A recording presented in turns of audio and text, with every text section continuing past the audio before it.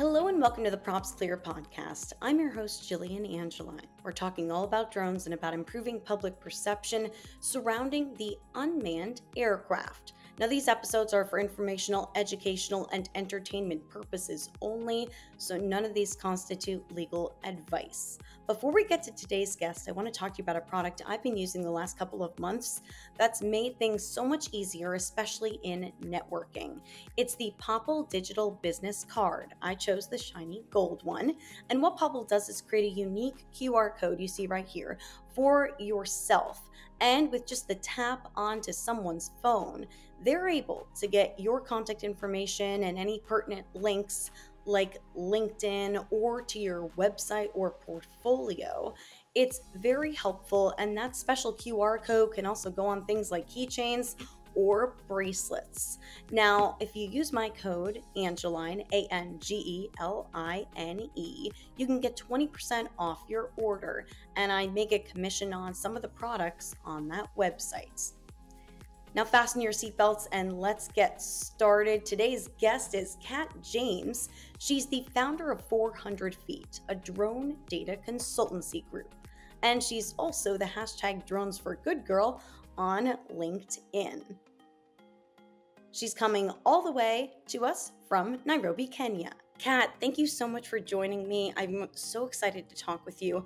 First of all, tell me about your mission at 400 Feet and why this is such a passion project for you.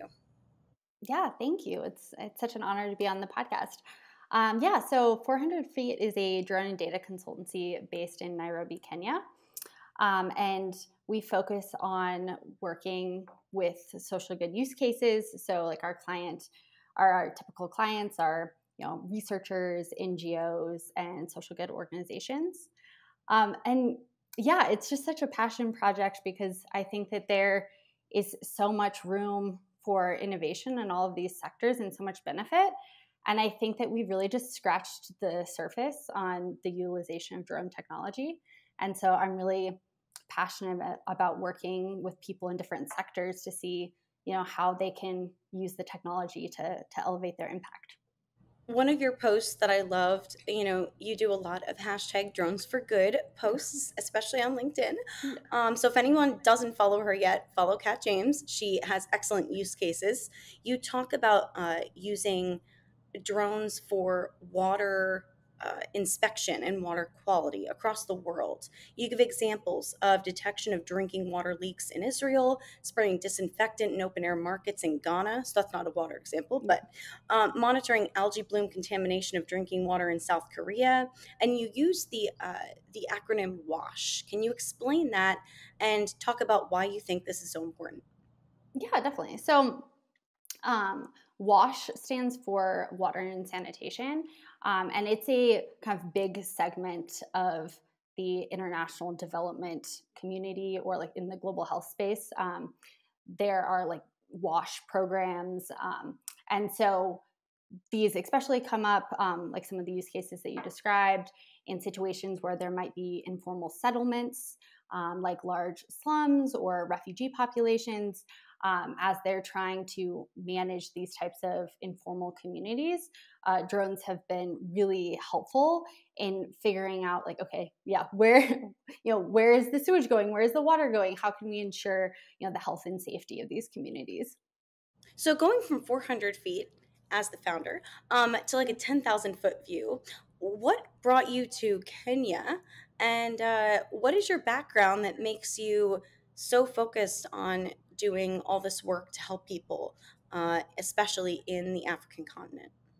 Yeah, definitely. So my background is actually in global health, which provides this context. And so that is in university and undergrad. I was a double major in geography, specializing in geographic information systems and global health. So I've been kind of working in this space for a really long time. And basically with the idea of how do we leverage spatial data to improve health outcomes.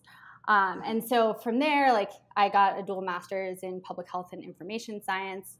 And so I've kind of really, tried to figure out how I can make an impact in the global health tech sector.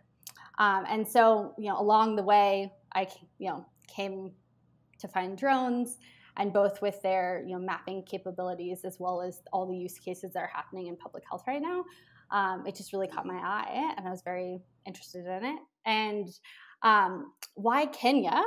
I actually, for most of my 20s, was a consultant on a variety of different projects on the African continent. So I worked for many years in Ghana, Liberia, and Zambia.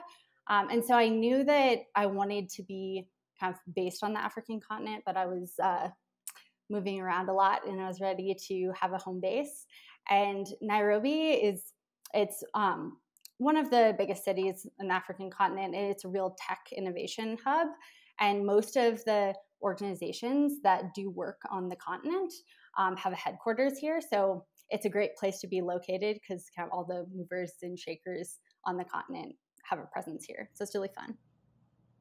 That's just incredible. I have never been to the African continent. Yeah, it's one of the few continents I'd like to cross off my list and see for myself. So I think it's great that you're not only there as a, as a way to help people, but also you're living there. So you see day in and day out, the good, the bad, what needs to be improved, correct?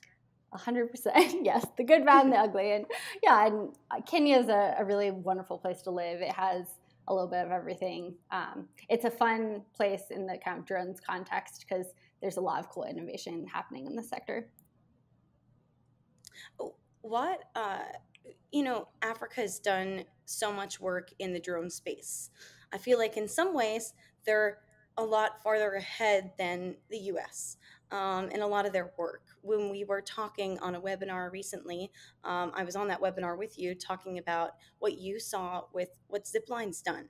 8 takeoffs of medical supplies on a random Sunday. I don't think I can say that anywhere in the continental US. Why do you think Africa is doing so much and is on such a forefront in this industry?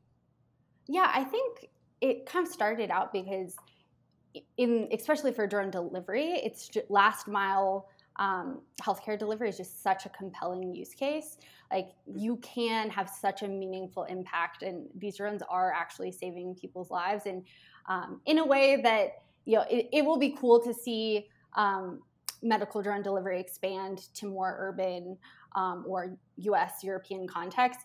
But often, you might be saving minutes as opposed to hours when you're talking about distribution. So I think that it was a really kind of compelling place to start, as well as with that, there was funding there because there's the international development donor community. We're very invested in, catalyzing innovation in the sector. And so a lot of the seed funding for these organizations came through those channels.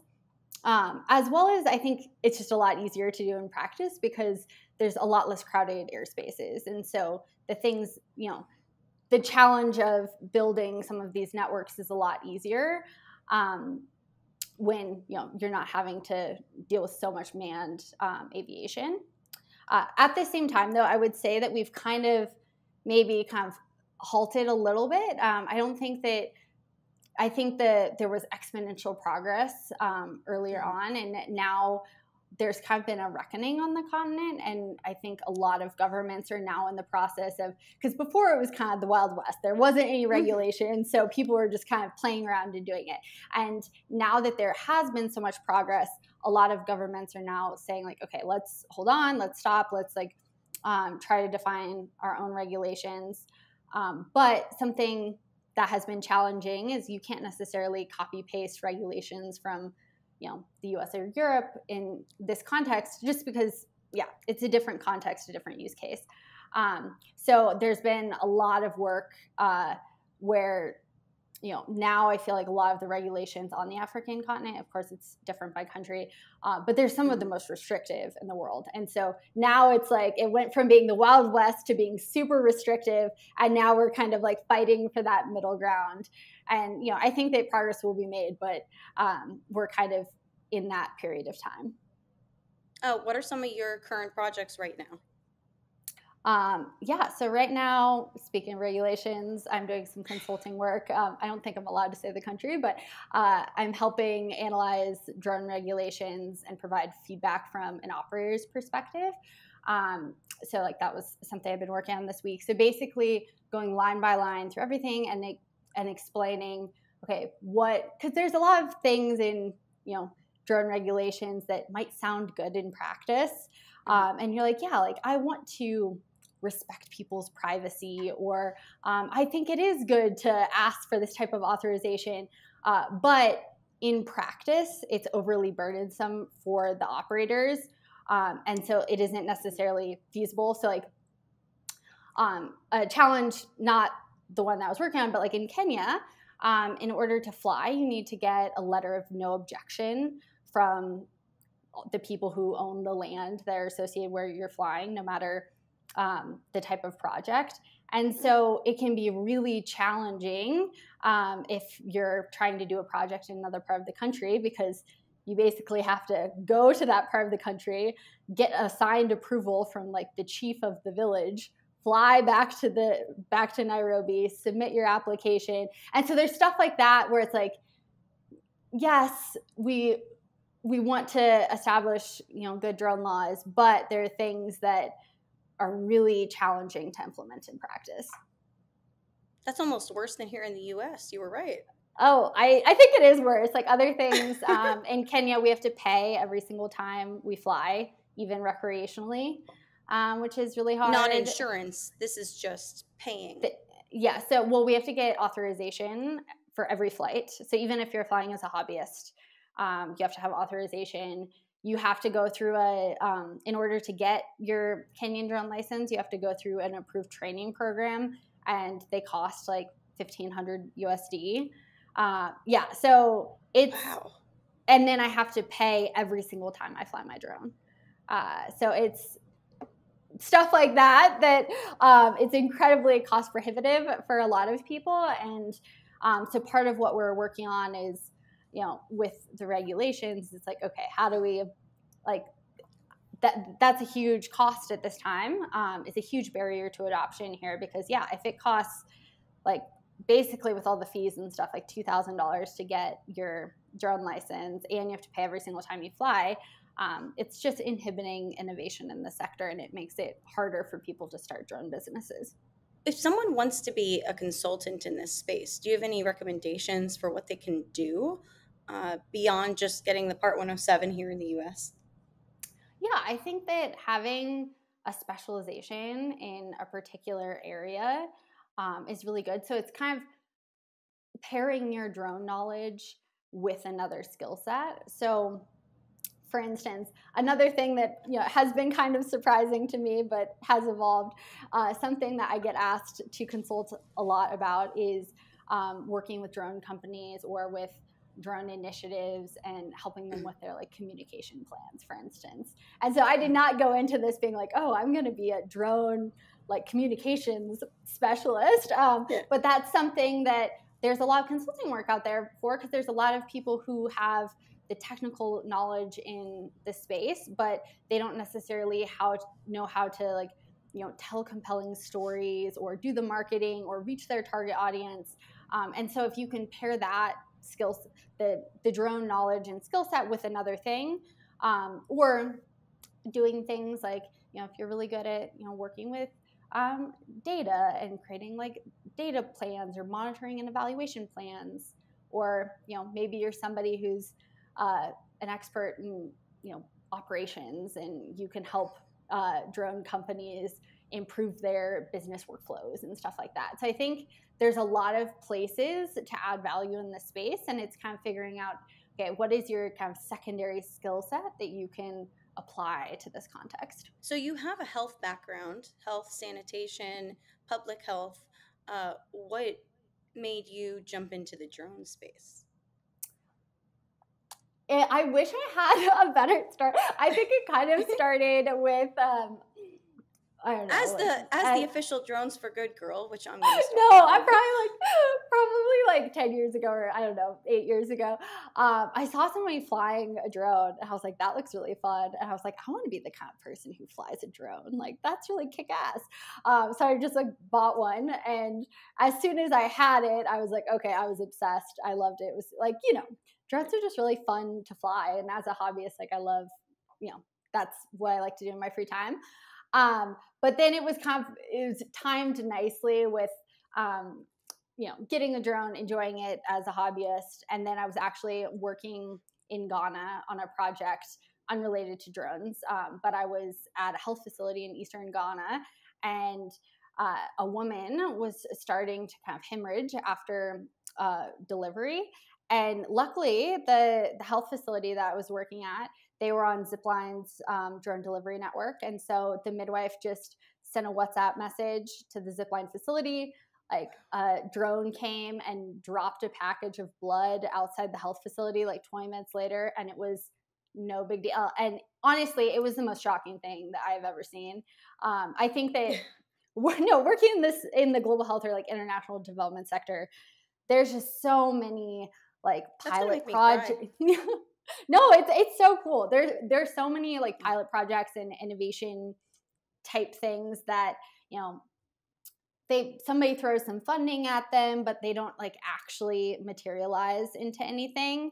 And so I had heard about drones being used in the sector, and I kind of wrote it off of like, eye roll. That's just another one of those gimmicky things that they're going to try and it isn't going to go anywhere. And I had no idea that like the scale that was currently being implemented at, and just like how effective and how operational it was. And so to see that in practice and with my experience, working in last mile health communities, it just felt like a no-brainer where it's like, yes, like this is how we're going to, solve last mile healthcare delivery. Like this makes so much sense, and just being able to see it in practice. Zipline seems to be the name brand everywhere that, people know who they are. Why are there not other companies out there, trying to vie for that space? Or are there? Yeah, I would say there's probably like, I don't know, 20 to 40. The top runners, so Zipline definitely has the largest market share, and they, were kind of the early adopters, the first ones in the industry. But other big players, Swoop Aero from Australia, Wingcopter from Germany, Riggy Tech from Switzerland, AV from the Netherlands. Oh my God, there's probably like 20 or 30 pre-established companies. I think now the big challenge though is I feel like the technology is largely there at this point, and we've been able to establish that, medical drone delivery does actually work. It is feasible.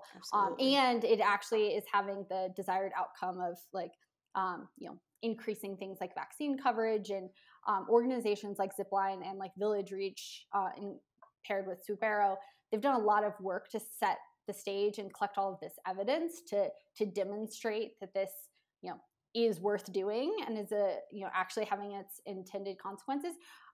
But now the big challenge is cost effectiveness and making it a sustainable business. Because part of the challenge, all these drone companies entered the health market because it is a great use case. But it's something where they've been having a hard time getting utilization rates high enough that it's cost effective. So, one of the challenges is that drones are something that they benefit from economies of scale. So the more you fly drones, the more cost effective they are. And, in the health sector, there's kind of a limited demand. Like a hospital only needs so many deliveries. It's not like, e-commerce or Uber Eats or something where like, there's always more customers that need deliveries. So there's been that's interesting. A shift where now, so now a lot of the companies, they're trying to figure out like, okay, how do we expand into other markets to like offset some of our costs? Like, I think it's become clear that even though it's effective and the technology works, it's not like a viable business case for a drone company to just service the healthcare sector. they have to figure out how to service other sectors as well. And it makes sense because at the end of the day, a drone is just another form of transportation. So what I would imagine we'll see of more in the future is companies like UPS or Freight and Time that the LP3 logistics companies, them having a fleet of drones, and there will be like a subset of their deliveries where it makes sense to use drone versus a truck. Mm-hmm. Well, I had just spoken with Evan Hertzfeld with A to Z drone delivery, and we were talking about, this winch that they created so that, items could be delivered at altitude to keep it safe in certain areas, especially in more densely populated areas. So that could include anything from pizza boxes to life-saving medical equipment like EpiPens. Yeah, 100%. And I think that there is also that shift of like, the original projects, they're delivering things to rural communities where there's like large areas to land and stuff like that. But when you're trying to shift to more urban environments, like, of course, or urban residential, like, yeah, you need that winch system. And so that's been a big shift in the market as well as introducing that type of technology. The one thing that I hear from a lot of the drone leaders that I talk to, both in this show and outside of this show, is that battery technology needs to get to where the technology is of the actual drone itself. Is that something you're also hearing on the African continent? Yeah, and I think that, similar challenges exist. I think that does also impact when you're like designing drone delivery networks. Mm-hmm. You'll probably always want to have some sort of like hub and spoke model, similar to like airports. But Mm-hmm. it like really impacts the battery life really impacts how you design your delivery systems, because you have to make it so that you're within one battery of a charging station, and that can actually be really challenging in communities where there's unreliable electricity or there's a lack of electricity. So that's going to be a huge, if they can improve that, a huge boon to this sector. Tell me about what you think is the future of the drone industry in your mind. I guess, what do you see it as, especially in Africa? Where do you see that?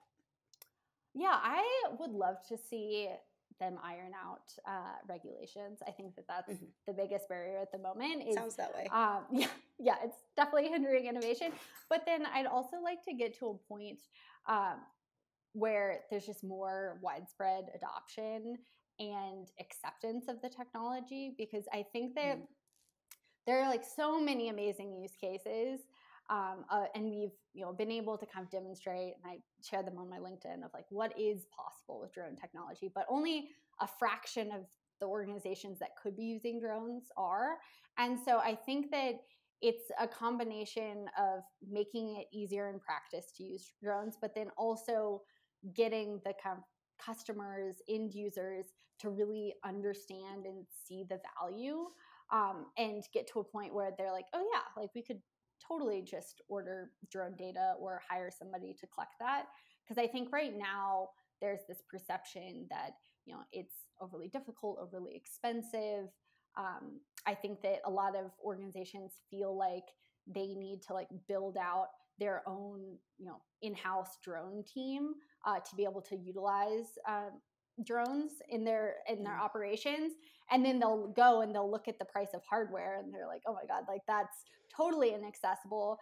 So I think that, but I think that there isn't necessarily this awareness that no, not every organization needs to build an in-house drone team. You need to have Mm-hmm. specialized drone consultants, drone operators that can service different types of clients. And that sounds really obvious, but I think that like that level of education is not quite there yet. I could see that. What about you? What do you see for yourself in the next 5 to 10 years? I know that's a loaded question for anyone, but where do you see yourself, and what would you like to achieve? Yeah, I'm definitely putting down roots. I would like to stay in Kenya for the next 5 to 10 years and really have an impact on the sector in the East African market. And so I think kind of what I mentioned there, like I'd love to have more of an impact on kind of regulations, on increasing utilization of the technology, of doing a lot more activities related to industry shaping, creating opportunities for collaboration. Because I think that, yeah, I'd love to see more people use drone technology in their work. And I think that there needs to be people advocating for its use. And I think that, that takes a lot of work and a lot of time. And I'd love to dedicate my time to that. Africa is the youngest continent of our entire world. How important is it to get kids excited about drones? Not just about, flying them, but about maybe putting them together, maybe, the engineering behind them, the software behind, the controllers and the programs. Yeah, I think it's great. And I think it's really important. And I think it's this whole new career path for people that didn't previously exist.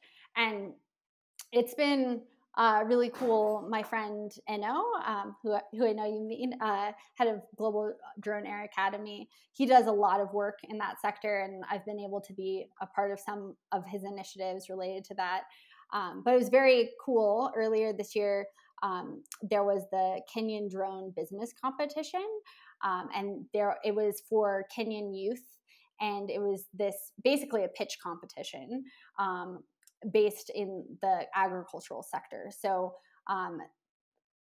like youth applied from across the country with their business plans, with their business ideas, and so I got to serve as a judge and hear, I think, the top 20. And the winners won Skydio drones. They won RPL, our remote pilot license, the training, because I mentioned that was really expensive. And so I think that more and more opportunities like that for people to get involved. I think that there is a huge appetite for it, and people see the value.